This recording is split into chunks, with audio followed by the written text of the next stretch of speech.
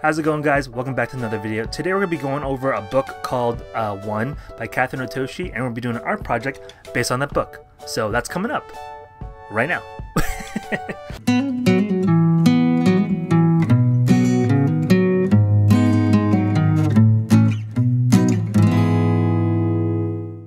Hi guys, Mr.Mil. I found this book in the library and I can't wait to read it to you guys, so let's get going. So we have a new book today. This one's called One by Catherine Otoshi. So this is really cool. I'm sure you guys probably seen it before, but I figured I'd read it to you guys and hopefully do an art lesson with you guys based off of it. So let's get going.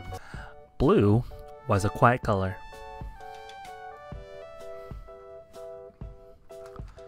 He enjoyed looking up at the sky, floating on the waves, and on days he felt daring, splashing in rain puddles. Every once in a while, he wished he could be more sunny like yellow, or bright like green, or more regal like purple, or outgoing like orange. But overall, he liked being blue, except when he was with Red. Red was a hothead. He liked to pick on Blue. Red is a great color, he'd say. Red is hot, blue is not. Then Blue would feel bad about being blue. Sometimes Yellow comforted Blue. Blue is a very nice color, she'd say. But Yellow never said that in front of Red. She never said, "Stop picking on Blue." Green, purple, and orange thought Blue was nice too, but they never told Red to stop either.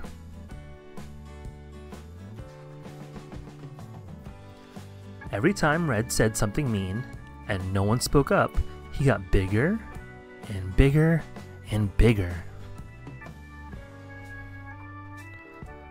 Soon, Red grew so big that everyone was afraid of him. No one dared to stop him. Red picked on all the colors. Then everyone felt a little blue.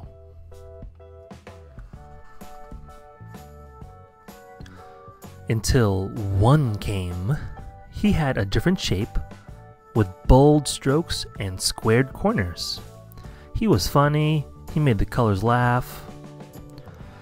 Red saw this and got very hot. "Stop laughing," he told Yellow. "Stop laughing," he told Green. "Stop laughing," he told Purple and Orange, and they did. Red rolled up to One. "Stop laughing," he told him, but One stood up straight like an arrow and said, "No." Red was mad, but One wouldn't budge, so Red rolled away. One turned to the colors and said, "If someone is mean and picks on me, I, for one, stand up and say no." Then Yellow felt brave and said, "Me too." Green agreed and said, "Me 3. Then Purple became 4, and Orange became 5. Blue saw the colors change. He wanted to count. Red grew red hot. He felt left out. He grew hotter and hotter and hotter. Red raced over to Blue and said what he always did. "Red is hot, blue is not." But this time, Blue stood up tall and became 6. "Red can be really hot," he said, "but blue can be super cool."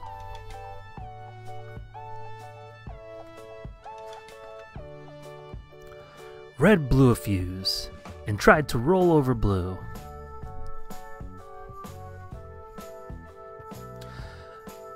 But everyone took a stand and said no. Seeing them stand tall made Red feel very, very, very small. Then Red turned even redder and began rolling away. Blue called out, "Can Red be hot and Blue be cool?" Red stopped in his tracks. "Red can count too," said One.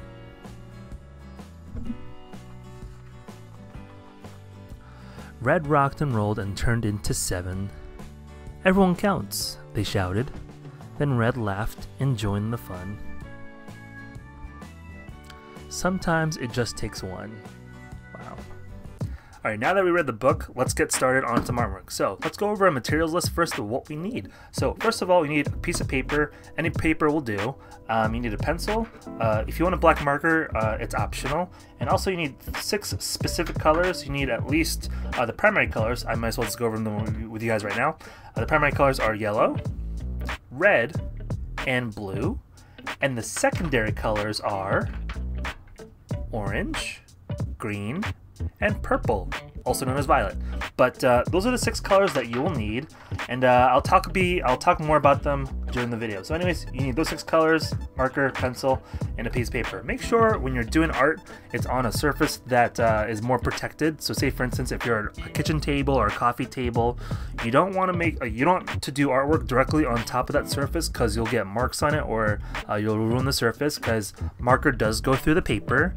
Maybe you'll go off the page by accident, so you want to make sure you don't do that, especially when at home learning art through video. So you want to make sure you don't do that. Now, make sure your paper is horizontal. The best way to do this project, that way everything looks even, is to try to center everything as best as possible. So what I'm going to do is that I'm going to fold the paper in half, just like a little book or a card, and then open it back up.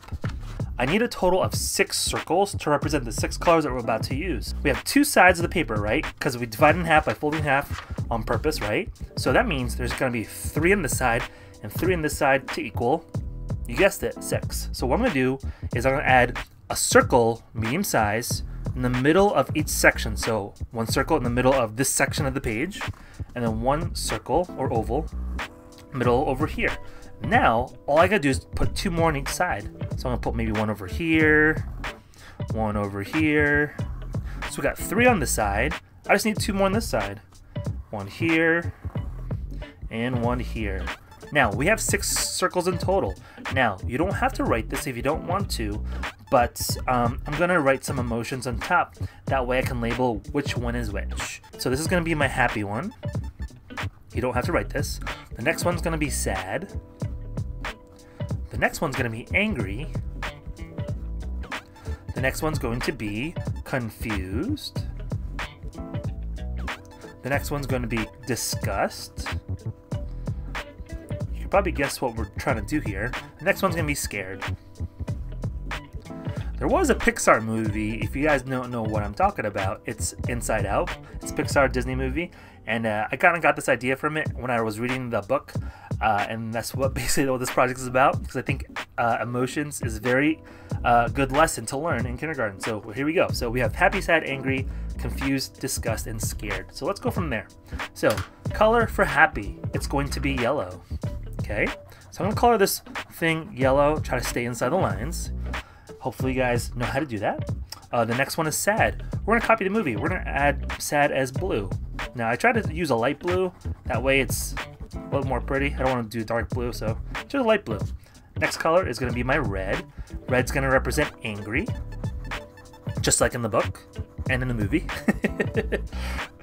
And then the next color I'm going to use for confused is orange. Now, if you guys don't know what secondary colors are, it's the ones that are going to be from here on out. And these are the primary colors. Does anyone know how to make orange? If you know how to make orange, raise your hand. If you don't know how to make orange, it's red plus yellow. So if you add these 2 colors together, it equals orange. Next color we're going to be using is green to represent disgust. Kind of like when you go, when you don't like a certain food and you go bleh. That's what I mean by disgust. Next color, and last but not least, is going to be scared. Now, again, these are secondary colors. So disgust is blue plus yellow, it'll equal green. And then for purple, it's red plus blue equals purple. There we go. So now we have that, and I did that in crayon. And if you didn't have crayon, if you had marker instead, or if you had colored pencil, then that's fine too. So what I'm going to do now is add some faces. So let's get started. Happy. Happy is really easy, right? All I gotta do is a nice big smiley face like this, and I'm gonna add 2 eyes like that. Ta-da! That looks happy to me, right? All right, sad. I'm gonna add maybe like a frown face first, like this. And then I'm gonna add maybe 2 eyes that are closed, maybe a teardrop. And then to make it even more sad, I'm gonna make eyebrows that are going kind of like this, outwards, like that. Super sad. Alright, angry. Now the reason why I did the eyebrows on this side like this is because I'm angry. I'm going to turn the eyebrows the other direction. And I can do any eyes, type of eyes I want. So I'm going to make capital D eyes like this. It kind of like sideways. And then I'm going to add a mouth that looks like this. So I'm going to make a triangle first. Put a line through the triangle and add teeth.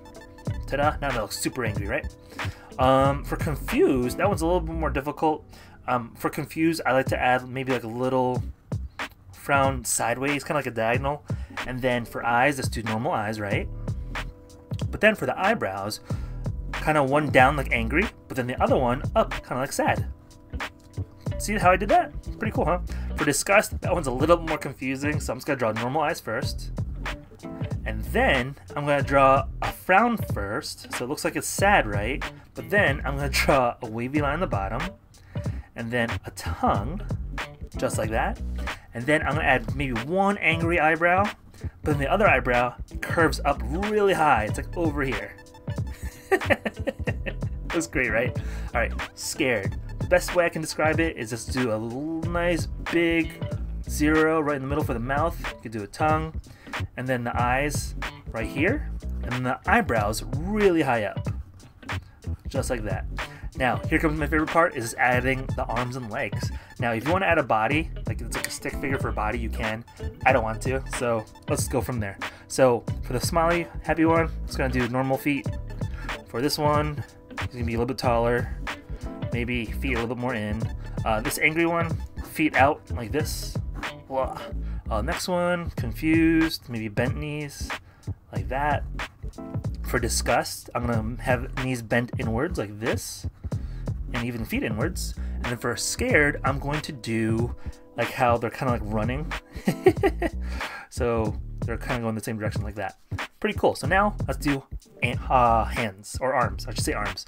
Arms, I'm going to make this one down, this one waving. I'm going to make this one really sad, so it's going to be having like his hands together, kind of like that. For angry, I'm going to do hands to the side, like this, like this. Oh. For confused, I'll just go like this. So I'm going to maybe add like this, like their hands are up. For disgust, I'm going to make their hands go like towards their face, towards their mouth. And for scared, you can kind of make wavy arms going up. Ta-da! Now, see how hard that is to see from far away? That's why I suggested if you want to do a marker or some black marker, I suggest that, because look what happens. I'm going to do it to half the page, and you guys can tell if it's better or not. So I'm going to outline my circles, and notice, I'm going to show you guys in 1 minute. If you guys do this in marker, something bad happens. Now, when you're on like a coffee table or a kitchen counter, and you don't have something underneath on like printer paper, if you don't know what happens, it goes through.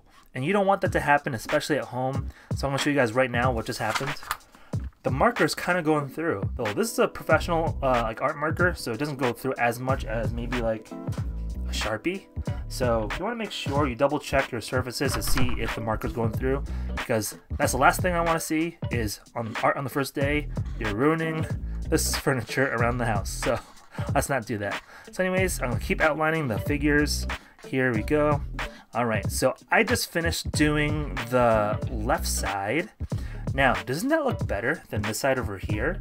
So let's keep going, and then we'll finish from there. So I'm going to speed up the video a tad bit.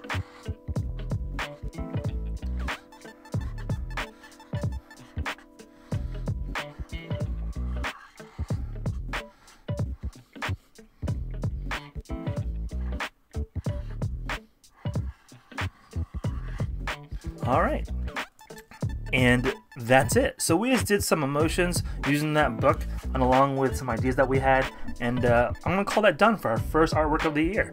I want to do more of this video, but I can't because I'm running out of time, and I think I'm running kind of long on this video. So I'm just gonna end it there. Hope you guys enjoyed this video. If you have any questions, please email me. Otherwise, I'll see you guys in the next video. Bye bye.